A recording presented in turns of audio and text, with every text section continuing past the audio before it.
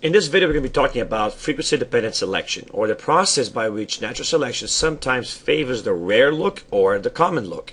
Now, this is actually something that we already talked about when we talked about Somatic Coloration. On the last video, we mentioned that there needs to be enough of these organisms that look strange in order for the message to get across to the predator, which is why things like Mullerian mimicry actually even evolved, because there's going to be an advantage if there's more than one organism all working together to send a message to say to the predators, avoid this color pattern because it's going to be dangerous. So it's only going to work if there's enough people in the population that have this. In other words, it's common enough. So that's an example of why natural selection would put pressure for something to look the same. There's also sometimes pressure for things to look different from each other, for it to be diversity. So there's two types of frequency-dependent selection. There's negative selection, or diversifying selection, and then there's positive selection, or purifying selection. And I remember this because in native selection, for example, I think of it as a little kid that's saying, oh, I cannot eat this again, I'm bored, I'm bored, I'm bored, I want something different. So it's like natural selection trying to diversify. It's negative against things that look the same. So a great example of this is going to be, for example, alleles in flowers or the pollen. Flowers have mechanisms sometimes where they will have both genders inside the same flower.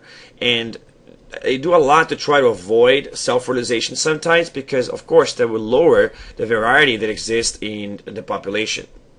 So plants will like to actually cross with different plants in order for this to succeed. And there's a lot of mechanisms that will go about doing that. One of the mechanisms is, of course, they put the pistil, which is the female part, higher than the stem, which is the male part. And by doing that, they avoid some of the pollen falling inside the female part. And there's a lot of other things they will do as well. But one of the cool things they do is there's actually a genetic mechanism where if the alleles of the pollen are too similar to the alleles of the egg that sits inside the ovule, the plant will prevent fertilization from taking place. Enzymes will destroy the pollen before it actually gets the chance to fertilize the egg. And that's really cool because what it's doing is creating pressure for the pollen to be different. Because of that, then there's what we call negative selection or diversifying selection. If you look the same, you negate it. Plants like to get pollen which looks different from them, and because of that, there's pressure in the environment for the generation of different kinds of pollen. So a great example of negative selection. Another example that's really cool is thinking of the flu virus. You know how it seems that like every year you have to go to the doctor again to get a shot for the flu. It seems like every year there's a new kind of flu virus and that makes you have to get a new vaccination for it. Well, it's actually funny because the fact that we get vaccinated is what causes this virus to keep changing. The thing is that across the generation of the viruses, as they infect more and more people develop immunity, especially if they're already vaccinated in the first place. And so this virus, if it doesn't mutate, it's going to be eradicated from the population. Because when enough members of the population have immunity against the viruses will not be able to spread from person to person and will end up dying because of that.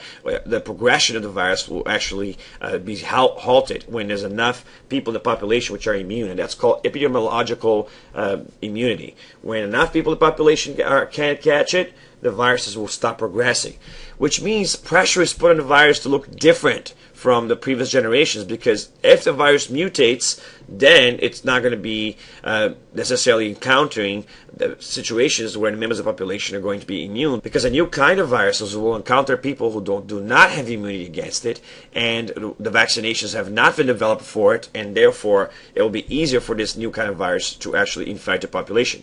So again, there's pressure for the virus to look different, and that's an example of a negative or diversifying selection.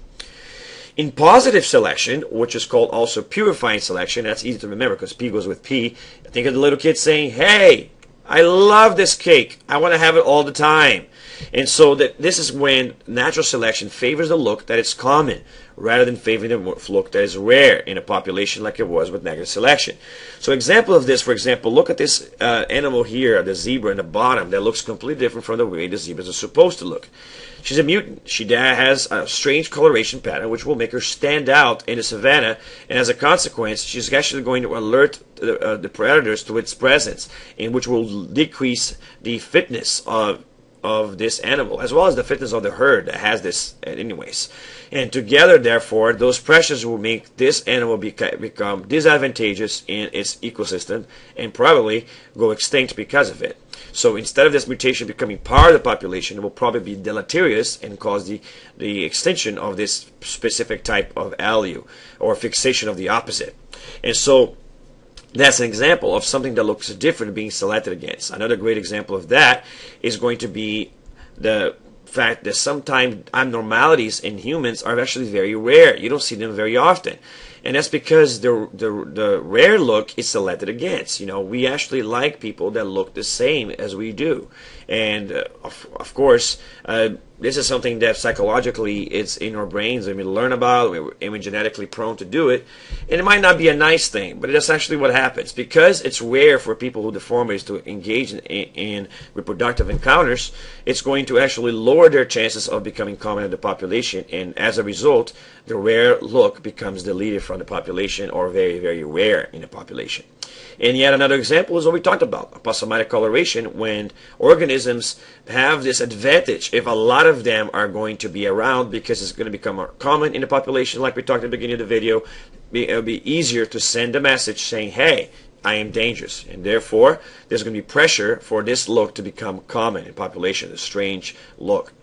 So that's negative and positive selection, and sometimes, of course, natural selection depends on how many are in the population. Sometimes we'll select towards making the look become more common, and sometimes it will try to select for the rare look or to diversify the population. All right, so that's it, and I hope you learned a lot. And on the next video, we're going to talk about sexual selection, which is one of the coolest things in evolutionary biology. I'll see you guys then.